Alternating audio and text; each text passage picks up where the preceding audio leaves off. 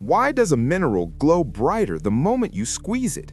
This is not science fiction. It is a measurable physical phenomenon known as triboluminescence. First, certain crystals like quartz, sugar crystals, and zinc sulfide store electrical charges within their atomic lattice. When mechanical pressure fractures or deforms the crystal structure, those charges suddenly separate. Second, this rapid charge separation generates a burst of electrical energy that excites surrounding air molecules or the crystal itself, releasing visible light in a sharp flash. Third, the color and intensity of the glow depend on the mineral's chemical composition, impurities, and crystal geometry, which is why some minerals emit blue light, others orange, and some even ultraviolet. Light appears not because the mineral is alive, but because matter responds to stress with energy release.